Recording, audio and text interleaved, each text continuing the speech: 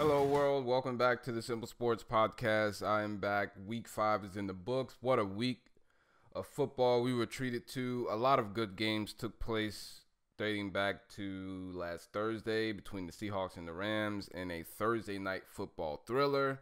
Seahawks squeaked out a win after the missed field goal by the Rams. It was a great, awesome game. And I just can't say enough good things about the Seahawks and Russell Wilson in particular. Pete Carroll doing an awesome job coaching that team up. They just keep their heads down, eyes on the prize. And you can, listen, they're not, I don't know if they're the best team in the NFC or the best team in the NFL. I don't think so. But you can never count them out. That's to say the least. And they're always going to give you an honest day's hard work, and you got to respect that. So hats off to the Seahawks. On the flip side, I can't say nearly enough bad things about the Tennessee Titans. What an embarrassing performance they put on against the Bills, and even more embarrassing after the game with the Twitter fight between Taylor Lewan and a few of the Bills players. Roger Saffold keeps speaking out and not performing up to his contract or his position. He's a large part of why the offensive line is underperforming. They got rid of Quentin Spain and got what I thought would have been an upgrade in Saffold, and it just hasn't worked out. They couldn't protect Mariota to save their lives. And from this point forward, until this team, I'm so sick of discussing this team and their inconsistencies. And so until this team, at a minimum, wins back-to-back games, they will not be on this podcast anymore. So enough ranting for today, for now at least. Today's episode is a shorter one, so let's get right to it.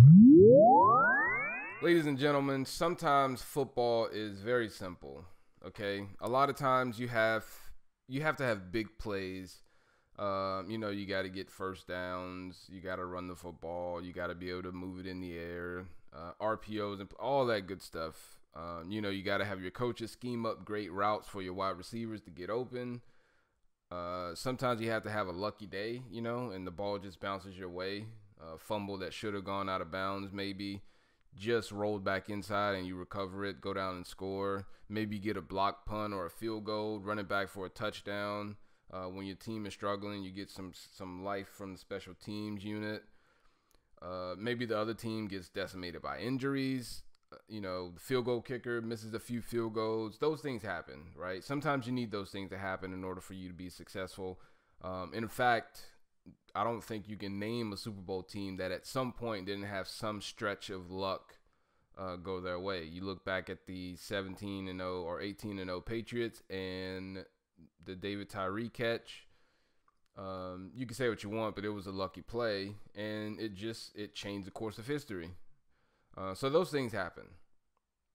But a lot of Sundays are very, very simple. You just physically beat the piss out of other teams. And that's what we saw on Monday Night Football between the Browns and the 49ers. In all areas of the game, the return game, the run game, passing, the defense, special teams, whatever, the 49ers lined up and they beat the Browns silly last night, and that's really all it boiled down to. Now, if you want to, you can point to Baker Mayfield, who played pretty poorly, turned the ball over a couple of times early, and the pick off Callaway, wasn't his fault necessarily. It could have been a better throw, a slightly better throw. He threw it low, still hit him in the hand, should have caught it, so I don't fault him for that. But it was just a summary of the entire night. The Browns, a few different times, were able to move the ball fairly effectively. They were able to drive down the field. In fact, on that drive, they started pretty far back, had a couple of decent plays. Nice long drive, and they get down to the red zone, 5-6 yard line, whatever it was, and they end up having a pick. And, that pick, which would have given us a legitimate contest between the two teams at 14-10, ended up turning into a 21-3 lead for the 49ers and ultimately 31-3.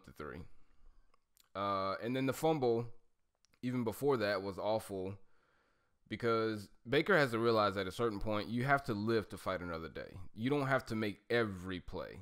And he's not the athlete that can go running around, especially with that offensive line, that can go running around looking for the next guy, plays broken down. Sometimes you have to take the sack, punt it away, and live to fight another day, especially early on in the game. It's only a 14, I think at that point it was 14-3 when he fumbled. I'm not 100% sure. I don't remember. It might have been 7-3 still. But regardless, you have a whole another half of football to play. You got to live to fight another day there.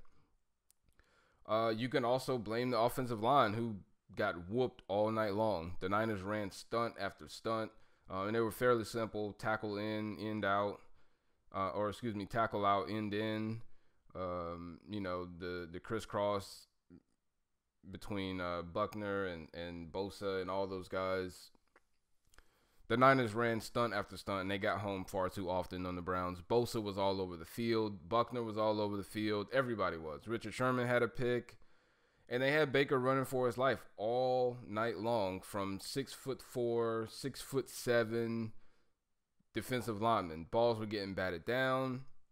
A couple of times they left tight ends to block one-on-one versus Bosa on the outside, which is that just speaks to coaching. And that brings me to my next point. You can easily blame Freddie Kitchens for not being prepared, not having his team prepared, for being in over his head, for game planning to get certain players the ball and not game planning to win the game necessarily.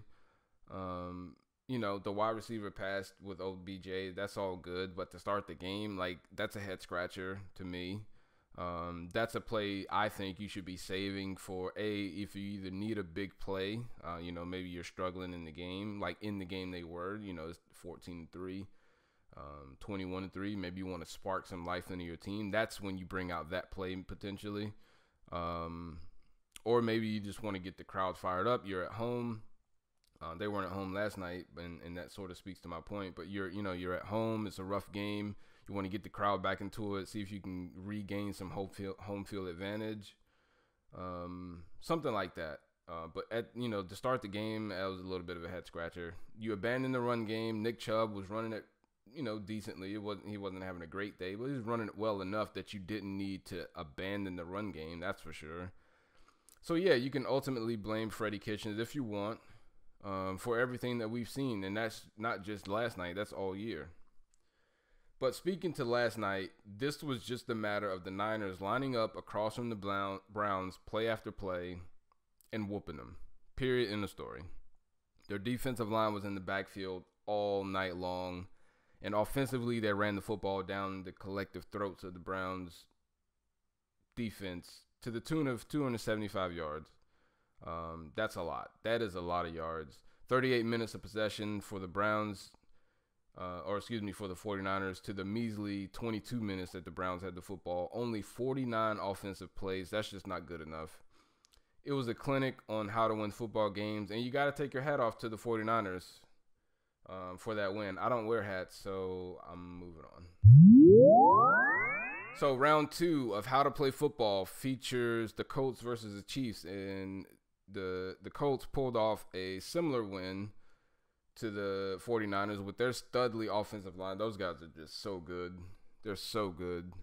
And they ran the Chiefs off the field in Arrowhead to the tune of 180 yards. And ironically, again, just coincidentally, 38 minutes of possession to the 22 minutes for the Chiefs. You can only stop Patrick Mahomes one way, and that's when he's not playing. And that's what the Colts did. They obtained the lead early on. It was still a close game. I mean, it was 10-10 at one point. And they proceeded to push and mush and move the Chiefs defense up and down, left and right, all over the field. At one point in the second half, I believe they ran it something like 14 straight times. And you know what that is? I've played football before. I'm sure a lot of you guys have. When you do something like that, that's a very simple statement. We are bigger and we are stronger and you can't stop it. And that's it. And the Chiefs couldn't. They couldn't stop it.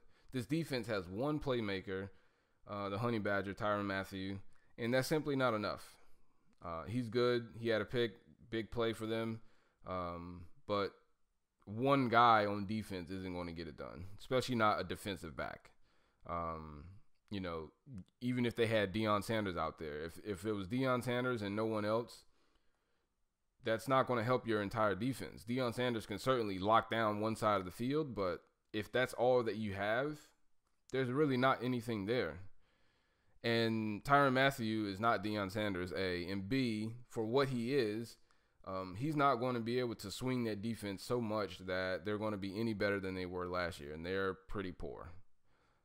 So best believe in the playoffs, teams like Baltimore, the Patriots, the Colts may be there again. We'll see how their season pans out. They'll be doing the exact same thing that the Colts did on Sunday. The Chiefs haven't been able to stop anyone for years, and this year is no different. They had no answer, no response for the Colts run game, no answer for the offensive line. Again, you run the ball 14 straight times. That is just a matter of you're not good enough to stop us. You're not big enough. You're not strong enough to stop us. And you can't expect the Chiefs offense to score every single time they touch the football. And with this defense, that's what they need. And it's just not feasible. They're going to need to score 30-plus points a game for these good teams just for them to be in the game.